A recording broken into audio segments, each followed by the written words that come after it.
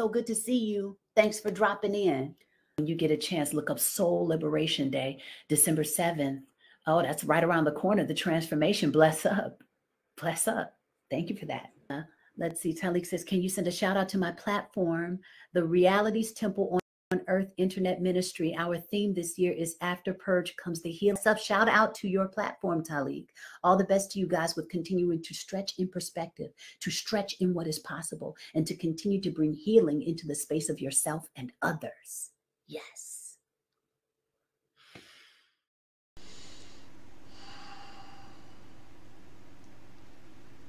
In the name of my ancestors,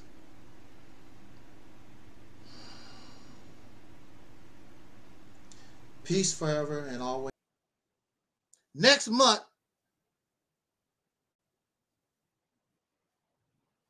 many people will celebrate the anniversary of the birth of the Honorable El-Hajj Malik Shabazz, otherwise known, we know him as Brother Malcolm X.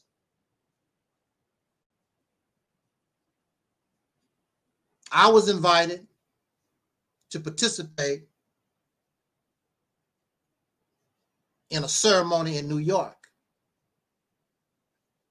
Probably one of the biggest celebrations, because that's where Brother Malcolm, may he rest in peace.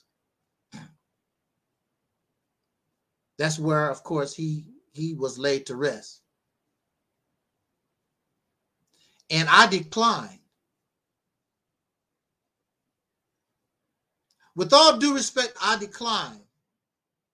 I would not like to go and participate in this event,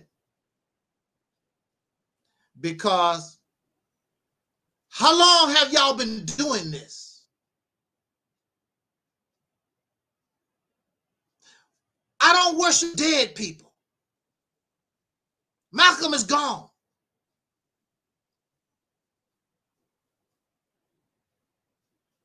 So, only thing you're doing is a ritual, symbolism, pretending that you're doing something.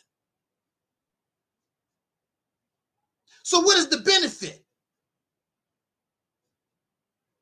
People spending their money, their time to go visit a grave because Malcolm is not here.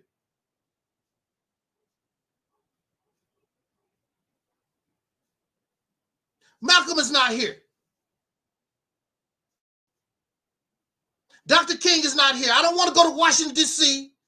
and look at this big ass rock they done carved with an image of Dr. King. I don't want to do that either. They're not here. I don't worship dead people. The best thing that we can do for Dr. King and Malcolm and Harriet Tubman and Nat Turner is to become a better people. That's what we can do. And build upon and bring into reality the things that they were talking about. If you don't do that,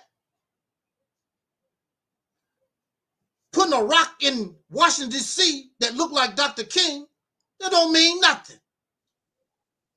Going to Malcolm's grave, and we can't tell Malcolm, well, if Malcolm was still alive, if he could still talk from the grave, and he said, well, what are y'all doing?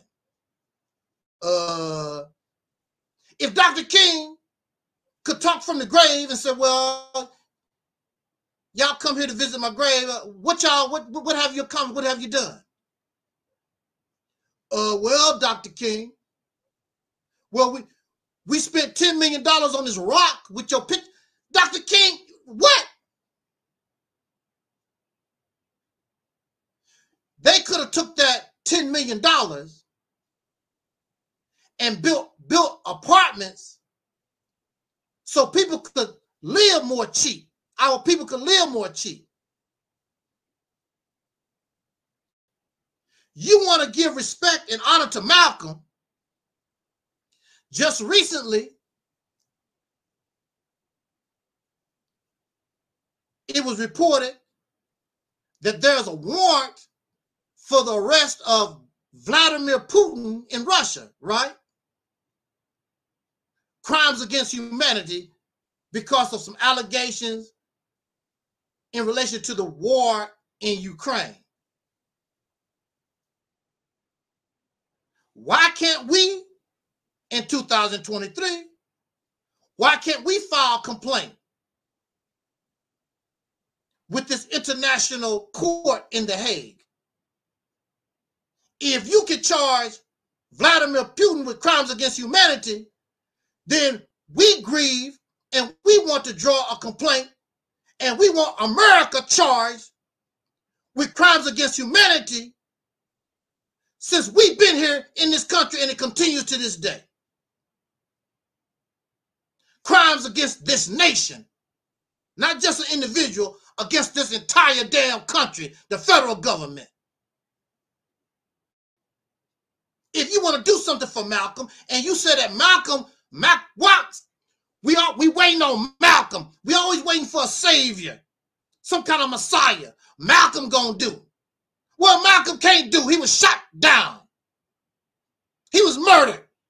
You alive. Take your happy ass to the United Nations. Take your happy ass to the Hague. It's not too late because there's no limitation on murder. If Adolf Hitler was still alive, he was charged with crimes against humanity, war crimes. To my knowledge, there's no statute of limitations for murder, crimes against humanity, no country. There's no statute of limitation. But it's much easier for you to go to Malcolm's grave, sing some songs, I guess. I don't know what the hell they do there. Malcolm was a wonderful man. Malcolm can't hear nothing that you say. Malcolm can't hear your praise. Dr. King can't hear your praise. Not to our knowledge. So the only thing we're doing is putting on a show for ourselves. Pretending like we're doing something. There's no benefit to go to Malcolm's grave. I might do so because I have relatives in the area. I might do so, go and visit his resting place. But I celebrate Malcolm every day. I celebrate Malcolm, Dr. King, and all our people every damn day. And the best honor that I know I can give them is to become a better people and be successful and strong and show them that their death, their suffering, and their sacrifice didn't go in vain.